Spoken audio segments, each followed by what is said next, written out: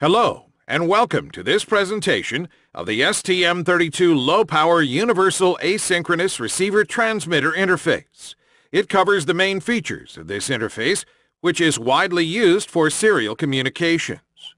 The Low-Power Universal Synchronous Asynchronous Receiver, or LPUART, provides full UART communications at 9600 baud when the LPUART is clocked using a low-speed external 32.768 kHz oscillator, or LSC.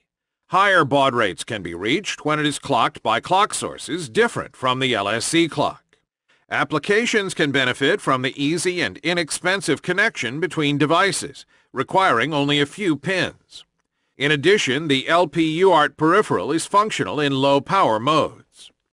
The LPUART is a fully programmable serial interface with configurable features such as data length, parity that is automatically generated and checked, number of stop bits, data order, signal polarity for transmission and reception, and baud rate generator. It supports RS-232 and RS-485 hardware flow control options.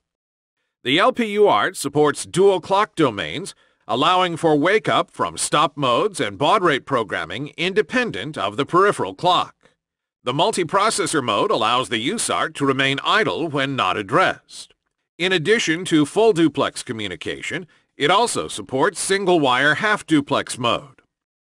Here is the LPUART block diagram.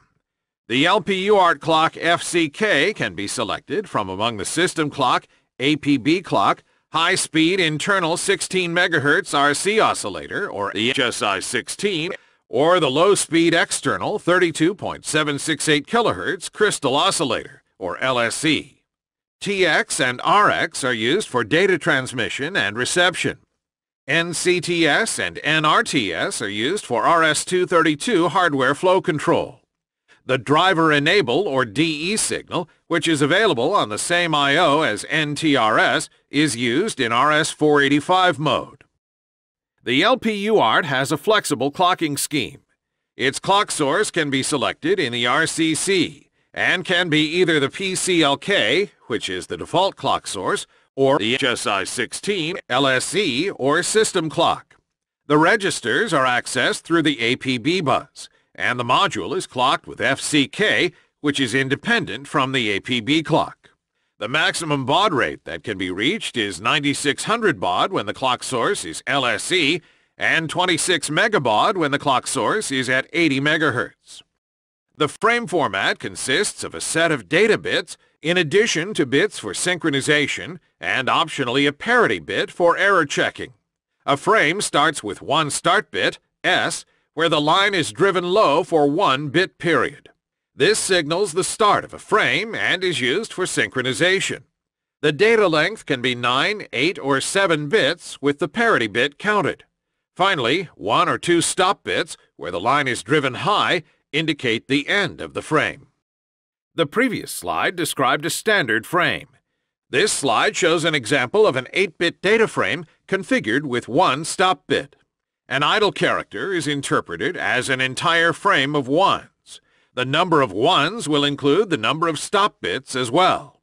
A break character is interpreted as receiving all zeros for a frame period. At the end of the break frame, 2 stop bits are inserted. The LPUART supports full duplex communication, where the TX and RX lines are respectively connected with the other interfaces, RX and TX lines.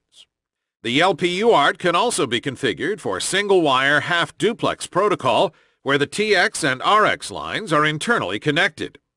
In this communication mode, only the TX pin is used for both transmission and reception. The TX pin is always released when no data is transmitted. Thus, it acts as a standard I/O in idle or reception states. For this usage, the I/O must be configured with the TX pin in alternate function open drain mode with an external pull-up resistor. In the RS-232 standard, it is possible to control the serial data flow between 2 devices by using the NCTS input and the NRTS output. These 2 lines allow the receiver and the transmitter to alert each other of their state. This slide shows how to connect 2 devices in this mode. The idea is to prevent dropped bytes or conflicts in case of half-duplex communication. Both signals are active low. For serial half-duplex communication protocols like RS-485, the master needs to generate a direction signal to control the transceiver or physical layer. This signal informs the physical layer if it must act in send or receive mode. In RS-485 mode, a control line driver enable is used to activate the external transceiver control. DE shares the pin with NRTS. To simplify communication between multiple processors, the LPUART supports a special multiprocessor mode. In multiprocessor communication, it is desirable that only the intended message recipient should actively receive the message. The non-addressed devices may be put in mute mode using two methods, idle line or address mark. The LPUART can enter or exit from mute mode using one of two methods, idle line detection or address mark detection. The LPUART is able to wake up the MCU from stop mode when the LPUART clock source is the HSI-16 or LSE.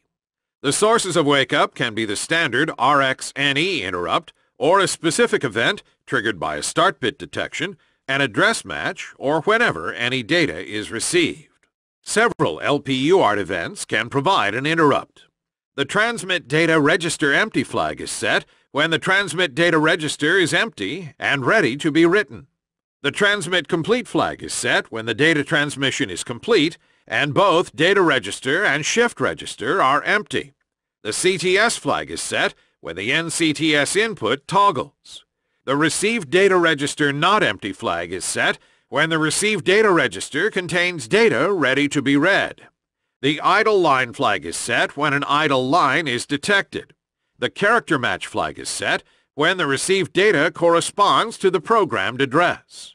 The wake-up from stop mode flag is set when the wake-up event, start bit, or address match, or any received data is verified. Several error flags can also be generated by the LPUART as shown in the table. The overrun, parity, and framing error flags are each set when the corresponding error occurs. The noise error flag is set when a noise is detected on the received frame's start bit. DMA requests can be triggered when receive buffer not empty or transmit buffer empty flags are set. The LPUART peripheral is active in run, low power run, sleep, and low power sleep modes. The LPUART interrupts cause the device to exit sleep or low power sleep modes. The LPUART is able to wake up the MCU from stop 0, stop 1, and stop 2 modes when the LPUART clock is set to HSI-16 or LSE. The MCU wake-up from stop 0, stop 1, and stop 2 modes can be done using either a standard RxNE interrupt or a WUF event. In standby and shutdown, the peripheral is in power down, and it must be reinitialized after exiting these modes. The STM32L4 devices embed a single LPUART instance. Compared to the USART, the LPUART doesn't support synchronous, smart card, IRDA, and LIN modes. It does not support the receiver timeout, Modbus communication, and the auto baud rate detection features as well. This is a list of peripherals related to the LPUART. Please refer to these peripheral trainings for more information if needed. General purpose input-output, reset and clock controller, power controller, interrupts controller, and direct memory access controller.